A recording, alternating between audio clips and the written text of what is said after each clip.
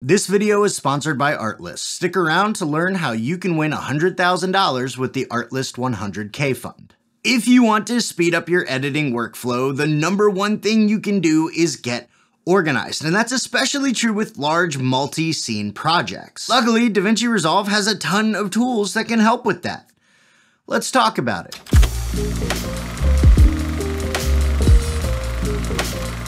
A few months ago, I put out a video where I went over my file structure for the majority of the videos that I create. Let's recap that real quick. Inside each project folder, I've got a folder for footage, audio, graphics, and images. I also have one for thumbnails, deliverables, and timelines, but we don't need to worry about that here. Now, inside of those media type folders, I break everything down even more. For example, in the footage folder, I have A-roll and B-roll, and inside each of those, I have folders for each footage source, like the camera used, screen recordings, stock footage. You get the idea. Then in the audio folder, I'll add folders for dialogue, sound effects, and music. Graphics will have still and motion.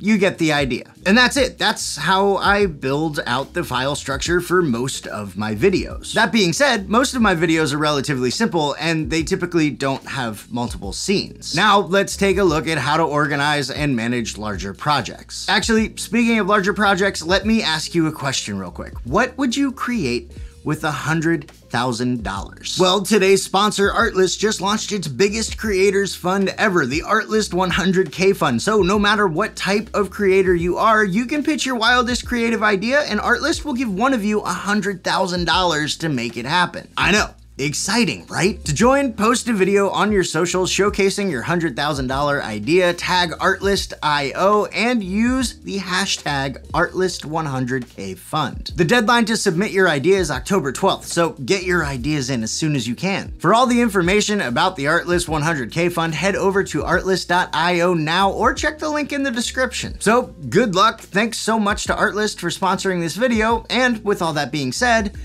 let's start setting up our project. Now, the file structure for a multi-scene project is actually based on the file structure I showed you earlier. The only difference is that we have one layer of folders in between the project folder and the media type folders. So let's open up our project folder and create a folder for each scene. Since our project will be 5 scenes, we'll have a folder for scene 1, scene 2, scene 3, scene 4, and scene 5. Then inside each of those scene folders, we'll build out a file structure just like the one we used for our smaller project. Then once we have all of our footage, audio, and other assets placed in our folders, we can import them into Davinci Resolve. Now, there are a few ways to get our media into Davinci Resolve, but in this case, we're going to use the media page because there are a few tools there that'll help us get even more organized. One of those tools is Analyze for People, which does exactly what it sounds like. Simply right-click on a piece of footage,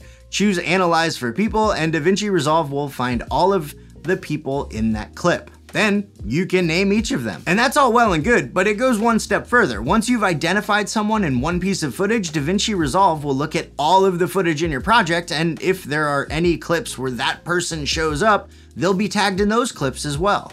Next up, audio classification, which was introduced in Davinci Resolve 18.5. And this one is pretty self-explanatory as well. Just select your audio clips, right-click, and choose audio classification and analyze. From there, Davinci Resolve will analyze your audio clips and assign them a category, like dialogue, effects, or music. Oh, and if you want to know what we're doing with all of this tagging, don't worry. I'm gonna show you. But before we do that, let's take a look at our third tool, Metadata, which honestly is less impressive than the other tools I showed you, but it's still super helpful. The Metadata section is in the far right column of the media page, and in the top right corner of the Metadata section, there's a little down arrow. If you press that, you'll see a whole bunch of options where you can plug in the data associated with that clip. For example, if we click on shot and scene, we can add a description of the clip, add the shot number, the scene number, and any other information that might be useful. Okay, now why did we go through all of that? Why did we go through the trouble of not only organizing our bins, but tagging, categorizing, and adding metadata to all of our clips? Well, that's so we can take advantage of another awesome tool that Davinci Resolve has to offer. If we go to the edit page and take a look at the media pool, we'll see something something called smart bins. And if we click the keywords dropdown, we'll see all the keywords that we've added to our clips. And in the categories dropdown, we can pull up our sound effects, dialogue, video clips, and music.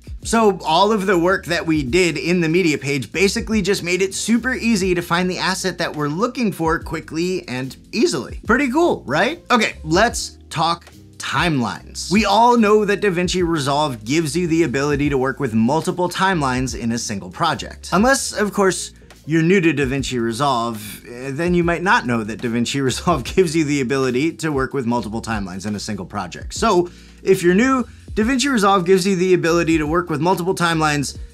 You get the idea. Now, there are multiple ways to work with multiple timelines in Resolve, and it's really dealer's choice. Some people use different timelines for different versions of the same video. Others use them for different stages of the same video. And by stages, I mean rough cut on one timeline, color on the next, audio on the next, and so on. Personally, I like to put each scene on a single timeline and then combine them on a final timeline at the end. That way everything is broken up into smaller chunks and my brain won't break. So first I'll add a timeline bin in the media pool, then in that bin I'll create a timeline for each scene and a timeline named final. From there, I'll assemble all of my scenes individually with the exception of the audio mix. Then, once all of them are done, I'll bring all of the assets from all of the timelines into my final timeline, which is made super easy by one of my favorite tools in Davinci Resolve, stacked timelines. To turn on stacked timelines, just click the timeline view options icon and select stacked timelines. Then in the top right corner of the timeline, you'll see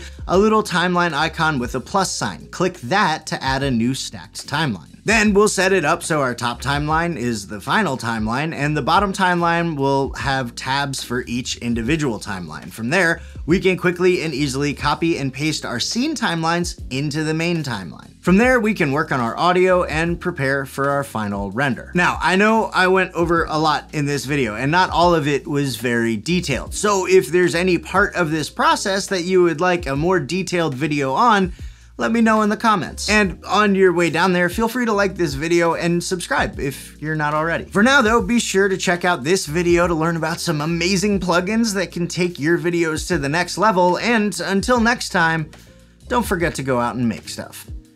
Thanks for watching.